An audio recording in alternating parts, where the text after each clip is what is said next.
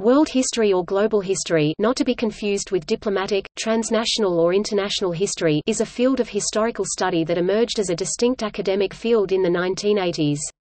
It examines history from a global perspective. It is not to be confused with comparative history, which, like world history, deals with the history of multiple cultures and nations, but does not do so on a global scale. World history looks for common patterns that emerge across all cultures. World historians use a thematic approach, with two major focal points: integration, how processes of world history have drawn people of the world together, and difference, how patterns of world history reveal the diversity of the human experiences.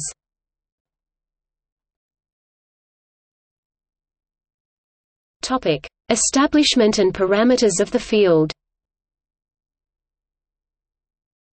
Jerry H. Bentley has observed that the term world history has never been a clear signifier with a stable referent, and that usage of the term overlaps with universal history, comparative history, global history, big history, macro history, and transnational history, amongst others. The advent of world history as a distinct academic field of study can be traced to the 1960s, but the pace quickened in the 1980s. A key step was the creation of the World History Association and graduate programs at a handful of universities. Over the next decades, scholarly publications, professional and academic organizations, and graduate programs in world history proliferated. World history has often displaced Western civilization in the required curriculum of American high schools and universities, and is supported by new textbooks with a world history approach. World history attempts to recognize and address two structures that have profoundly shaped professional history writing: a tendency to use current nation-states to set the boundaries and agendas of studies of the past. A deep legacy of Eurocentric assumptions, found especially, but not only, in Western history writing. Thus world history tends to study networks, connections, and systems that cross traditional boundaries of historical study like linguistic, cultural, and national borders. World history is often concerned to explore social dynamics that have led to large-scale changes in human society, such as industrialization and the spread of capitalism, and to analyze how large-scale changes like these have affected different parts of the world.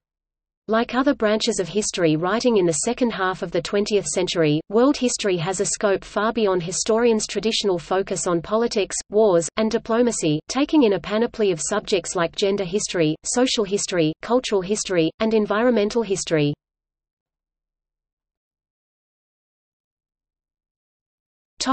Organizations. The H-World Discussion List serves as a network of communication among practitioners of world history, with discussions among scholars, announcements, syllabi, bibliographies and book reviews. The International Society for the Comparative Study of Civilizations (ISCSC) approaches world history from the standpoint of comparative civilizations.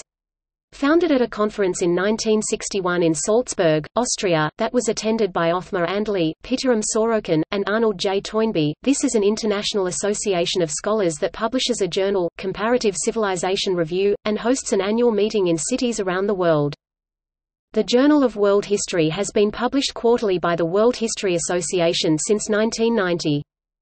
The Journal of Global History is a scholarly journal established in 2006 and is published by Cambridge University Press. World History Association (WHA), established in the 1980s, the WHA is predominantly an American phenomenon.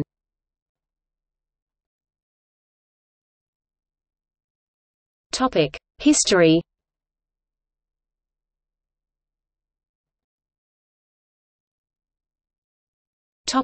Pre-modern. The study of world history, as distinct from national history, has existed in many world cultures. However, early forms of world history were not truly global, and were limited to only the regions known by the historian. In ancient China, Chinese world history, that of China and the surrounding people of East Asia, was based on the dynastic cycle articulated by Sima Qian in circa 100 BC. Sima Qian's model is based on the mandate of heaven. Rulers rise when they united China, then are overthrown when a ruling dynasty became corrupt. Each new dynasty begins virtuous and strong, but then decays, provoking the transfer of heaven's mandate to a new ruler. The test of virtue in a new dynasty is success in being obeyed by China and neighboring barbarians. After 2000 years, Sima Qian's model still dominates scholarship, although the dynastic cycle is no longer used for modern Chinese history. In ancient Greece, Herodotus, 5th century BC, as founder of Greek historiography, presents insightful and lively discussions of the customs, geography, and history of Mediterranean peoples, particularly the Egyptians. However, his great rival Thucydides promptly discarded Herodotus's all-embracing approach to history, offering instead a more precise, sharply focused monograph, dealing not with vast empires over the centuries but with 27 years of war between Athens and Sparta. In Rome, the vast, patriotic history of Rome by Livy 59 BC to 17 AD approximated Herodotean inclusiveness. Polybius c. 200 c.118 BC aspired to combine the logical rigor of Thucydides with the scope of Herodotus. In Central Asia, the secret history of Mongols is regarded as the single significant native Mongolian account of Genghis Khan. The secret history is regarded as a piece of classic literature in both Mongolia and the rest of the world.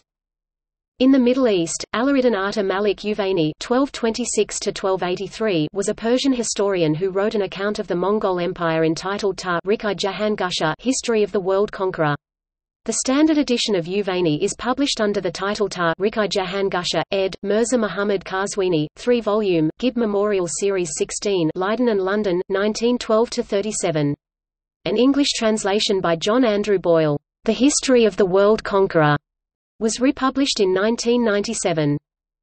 Rashid al-Din Fadaichal Allah Hamadani (1247–1318) was a Persian physician of Jewish origin, polymathic writer and historian, who wrote an enormous Islamic history, the Jami al-Tawarikh, in the Persian language, often considered a landmark in intercultural historiography and a key document on the Ilkhanids 13th and 14th century. His encyclopedic knowledge of a wide range of cultures from Mongolia to China to the steppes of Central Eurasia to Persia, the Arabic-speaking lands, and Europe, provide the most direct access to information on the late Mongol era. His descriptions also highlight the manner in which the Mongol Empire and its emphasis on trade resulted in an atmosphere of cultural and religious exchange and intellectual ferment, resulting in the transmission of a host of ideas from east to west and vice versa. One Muslim scholar, Ibn Khaldun (1332–1409), broke with traditionalism and offered a model of historical change in Muqaddimah, an exposition of the methodology of scientific history. Ibn Khaldun focused on the reasons for the rise and fall of civilization, arguing that the causes of change are to be sought in the economic and social structure of society. His work was largely ignored in the Muslim world. Otherwise, the Muslim, Chinese and Indian intellectuals held fast to a religious traditionalism, leaving them unprepared to advise national leaders on how to confront the European intrusion into Asia after 1500 AD.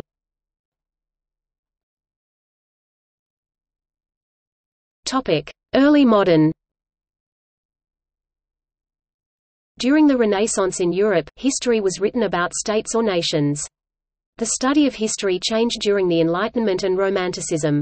Voltaire described the history of certain ages that he considered important, rather than describing events in chronological order. History became an independent discipline. It was not called philosophia historiae anymore, but merely history historia. Voltaire, in the 18th century, attempted to revolutionize the study of world history. First, Voltaire concluded that the traditional study of history was flawed. The Christian Church, one of the most powerful entities in his time, had presented a framework for studying history. Voltaire, when writing History of Charles XII (1731) and The Age of Louis XIV (1751), instead chose to focus economics, politics and culture. These aspects of history were mostly unexplored by his contemporaries and would each develop into their own sections of world history. Above all else, Voltaire regarded truth as the most essential part of recording world history. Nationalism and religion only subtracted from objective truth, so Voltaire freed himself for their influence when he recorded history. Giambattista Vico (1668–1744) in Italy wrote Scienza Nuova Seconda, The New Science, in 1725, which argued history as the expression of human will and deeds. He thought that men are historical entities and that human nature changes over time. Each epoch should be seen as a whole in which all aspects of culture, art, religion, philosophy, politics, and economics are interrelated, a point developed later by Oswald Spengler. Vico showed that myth, poetry, and art are entry points to discovering the true spirit of a culture. Vico outlined a conception of historical development in which great cultures, like Rome, undergo cycles of growth and decline. His ideas were out of fashion during the Enlightenment, but influenced the Romantic historians after 1800. A major theoretical foundation for world history was given by German philosopher G. W. F. Hegel, who saw the modern Prussian state as the latest, though often confused with the highest, stage of world development. G. W. F. Hegel developed three lenses through which he believed world history could be viewed. Documents produced during a historical period, such as journal entries and contractual agreements, were considered by Hegel to be part of original history. These documents are produced by a person enveloped within a culture, making them conduits of vital information but also limited in their contextual knowledge. Documents which pertain to Hegel's original history are classified by modern historians as primary sources. Reflective history, Hegel's second lens, are documents written with some temporal distance separating the event which is discussed in the academic writing. What limited this lens, according to Hegel, was the imposition of the writer's own cultural values and views on the historical event. This criticism of reflective history was later formalized by anthropologists Franz Boas and coined as cultural relativism by Alain Locke. Both of these lenses were considered to be partially flawed by Hegel. Hegel termed the lens which he advocated to view world history through as philosophical history. In order to view history through this lens, one must analyze events, civilizations, and periods objectively. When done in this fashion, the historian can then extract the prevailing theme from their studies. This lens differs from the rest because it is void of any cultural biases and takes a more analytical approach to history. World history can be a broad topic, so focusing on extracting the most valuable information from certain periods may be the most beneficial approach.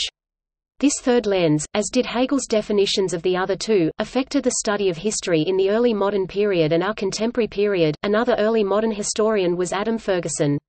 Ferguson's main contribution to the study of world history was his An Essay on the History of Civil Society 1767. According to Ferguson, world history was a combination of two forms of history. One was natural history, the aspects of our world which God created. The other, which was more revolutionary, was social history. For him, social history was the progress humans made towards fulfilling God's plan for humanity. He believed that progress, which could be achieved through individuals pursuing commercial success, would bring us closer to a perfect society, but we would never reach one. However, he also theorized that a complete dedication to commercial success could lead to societal collapse—like what happened in Rome—because people would lose morality.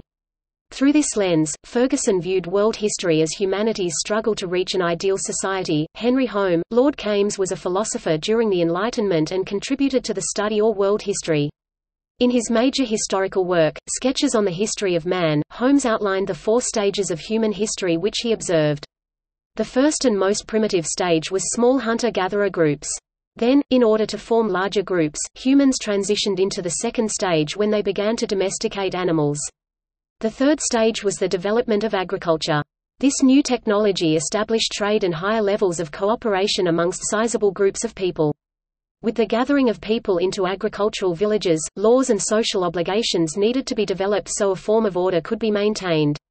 The fourth, and final stage, involved humans moving into market towns and seaports where agriculture was not the focus.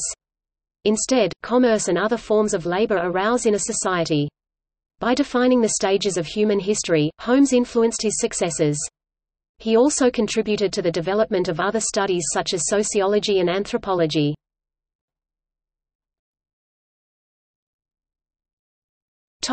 Contemporary. World history became a popular genre in the 20th century with universal history. In the 1920s, several bestsellers dealt with the history of the world, including Surveys the Story of Mankind 1921 by Hendrik Willem van Loon and The Outline of History 1918 by H.G. Wells. Influential writers who have reached wide audiences include H.G. Wells, Oswald Spengler, Arnold J. Toynbee, Pitirim Sorokin, Carroll Quigley, Christopher Dawson, and Lewis Mumford. Scholars working the field include Eric Vogelin, William Hardy McNeill and Michael Mann. With evolving technologies such as dating methods and surveying laser technology called LIDAR, contemporary historians have access to new information which changes how past civilizations are studied. Spengler's Decline of the West 2 volume 1919–1922 compared 9 organic cultures: Egyptian 3400 BC to 1200 BC, Indian 1500 BC to 1100 BC, Chinese 1300 BC AD 200, Classical 1100 BC to 400 BC, Byzantine AD 300 100, Aztec AD 1300 to 1500, Arabian AD 300 1250, Mayan AD 600 to 960, and Western AD 900 1900. His book was a smashing success among intellectuals worldwide as it predicted the disintegration of European and American civilization after a violent age of Caesarism, arguing by detailed analogies with other civilizations. It deepened the post-World War I pessimism in Europe, and was warmly received by intellectuals in China, India, and Latin America who hoped his predictions of the collapse of European empires would soon come true. In 1936 to 1954, Toynbee's 10-volume A Study of History came out in 3 separate installments. He followed Spengler in taking a comparative topical approach to independent civilizations. Toynbee said they displayed striking parallels in their origin, growth, and decay. Toynbee rejected Spengler's biological model of civilizations as organisms with a typical lifespan of 1,000 years. Like Sima Qian, Toynbee explained decline as due to their moral failure. Many readers rejoiced in his implication in vols. 1–6 that only a return to some form of Catholicism could halt the breakdown of Western civilization which began with the Reformation. Volumes 7–10, published in 1954, abandoned the religious message, and his popular audience slipped away. While scholars picked apart his mistakes, McNeill wrote The Rise of the West 1963 to improve upon Toynbee by showing how the separate civilizations of Eurasia interacted from the very beginning of their history, borrowing critical skills from one another, and thus precipitating still further change as adjustment between traditional old and borrowed new knowledge and practice became necessary. McNeill took a broad approach organized around the interactions of peoples across the Earth.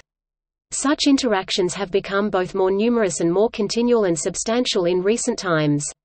Before about 1500, the network of communication between cultures was that of Eurasia. The term for these areas of interaction differ from one world historian to another and include world system and ecumene. Whatever it is called, the importance of these intercultural contacts has begun to be recognized by many scholars.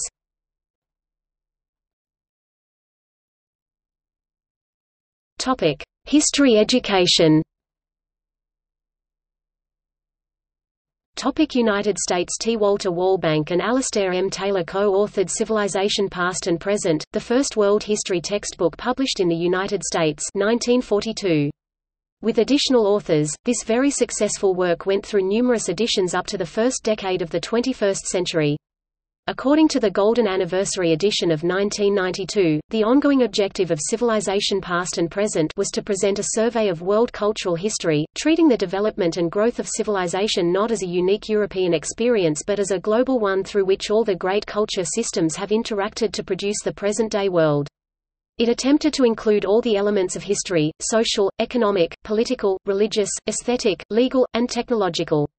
In college curricula of the United States, world history became a popular replacement for courses on Western civilization. Professors Patrick Manning, previously of Northeastern University and now at the University of Pittsburgh's World History Center, and Ross E. Dunn at San Diego State are leaders in promoting innovative teaching methods. In schools of architecture in the U.S., the National Architectural Accrediting Board now requires that schools teach history that includes a non-West or global perspective. This reflects a decade-long effort to move past the standard Euro-centric approach that had dominated the field.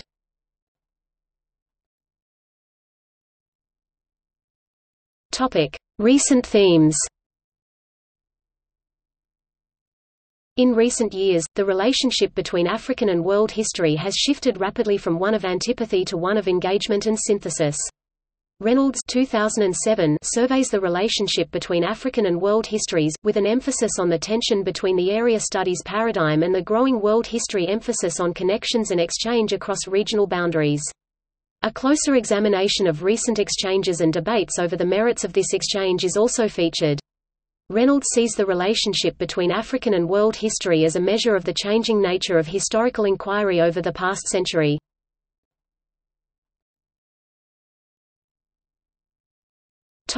Marxian theory of history. The Marxist theory of historical materialism claims the history of the world is fundamentally determined by the material conditions at any given time, in other words, the relationships which people have with each other in order to fulfill basic needs such as feeding, clothing and housing themselves and their families. Overall, Marx and Engels claim to have identified 5 successive stages of the development of these material conditions in Western Europe. The theory divides the history of the world into the following periods: primitive communism, slave society, feudalism, capitalism, and socialism. Regner Darnell and Frederick Gleich argue that, in the Soviet Union, the Marxian theory of history was the only accepted orthodoxy, and stifled research into other schools of thought on history. However, adherents of Marx's theories argue that Stalin distorted Marxism.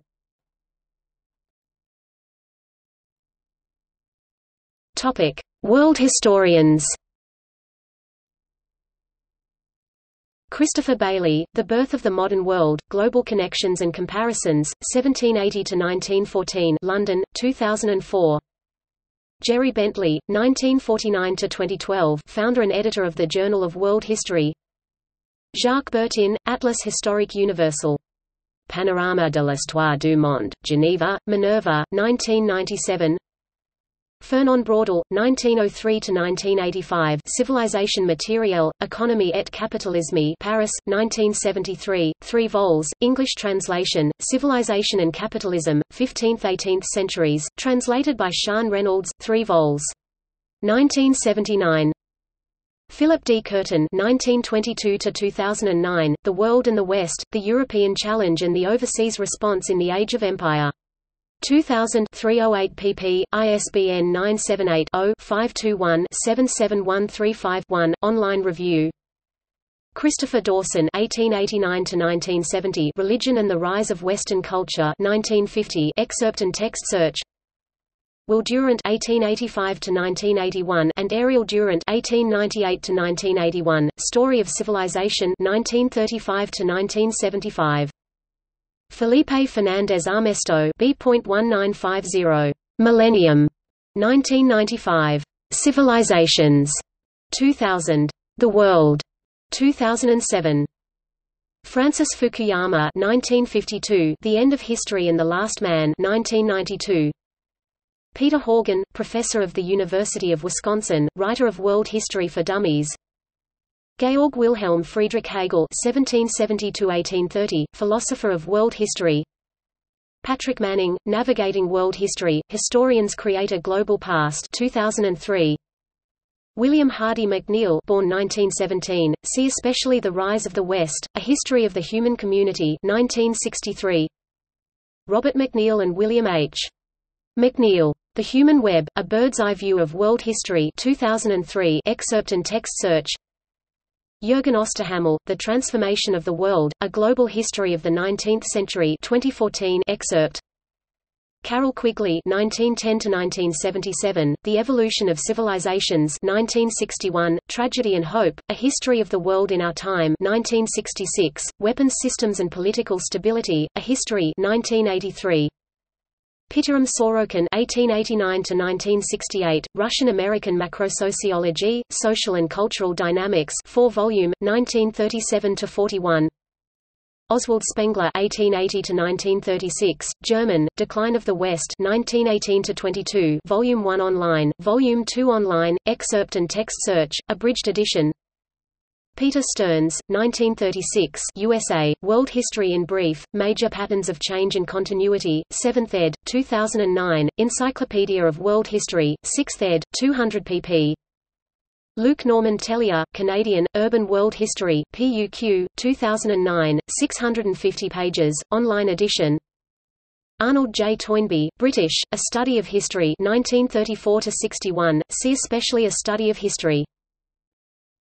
Eric Vogelin, 1901–1985, Order and History, 1956–85. Emmanuel Wallerstein, World Systems Theory. Topic. See also: Comparative history, History of globalization, Political history of the world, Universal history, Transnational history.